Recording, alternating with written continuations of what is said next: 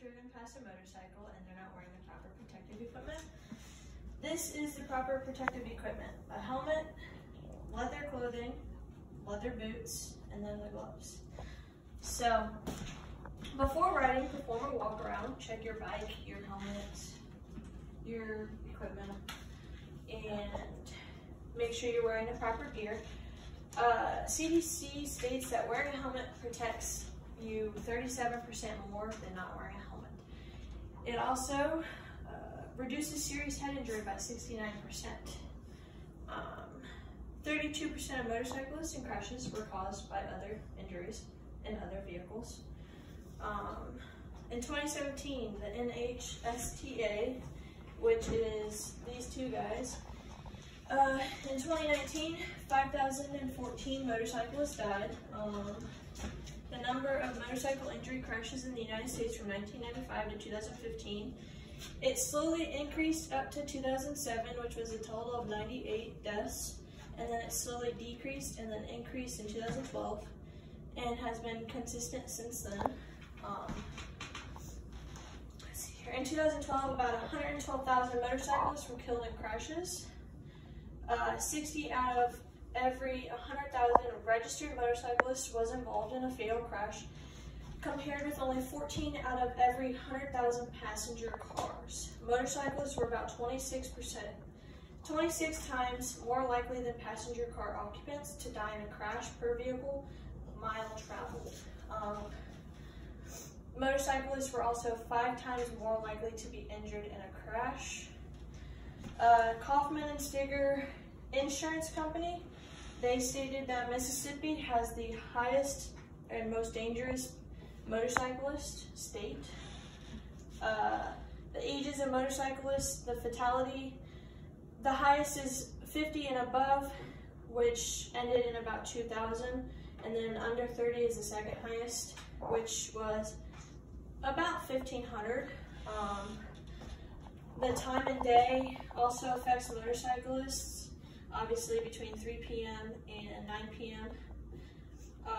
It is higher, but between 3 p.m. and 6 p.m.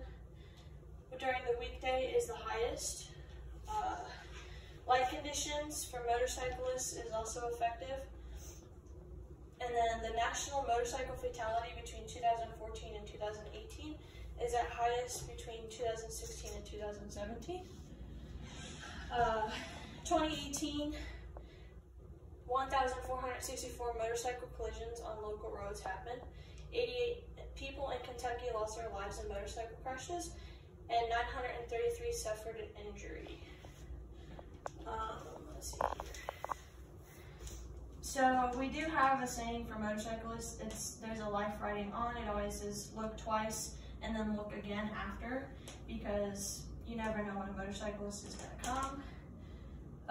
In Nebraska, there's the motorcycle fatalities versus registration. Let's see here. It's about 55,500 that are fatalities, and then just about 50,500 that are registered. These are a bunch of motorcycle signs that if you see one riding down the road, they stick their hand out or they point up. It's to signal that they're either turning, or if they're in a group that they could have someone follow them or pull off onto like an exit. They also have a signal for police. They have one for fuel. Most motorcyclists that ride in groups, as seen here, they ride in like 2 sides.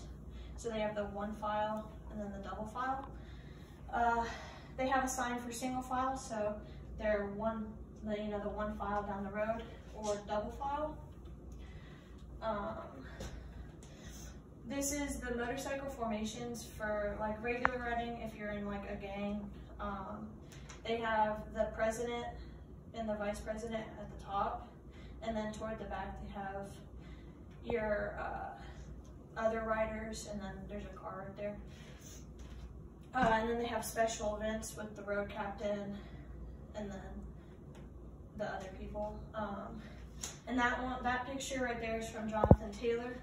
He posted that June 27th of 2016. And then this one is also from an insurance company. They have other information of like death, disabling injury, visible but not disabling injury, and then possible injury, and then property damage. Death is the highest percent at 72. And then the 10 things that save the day for motorcycle riders. One is your brain. Obviously use your brain when riding. Helmet to protect it.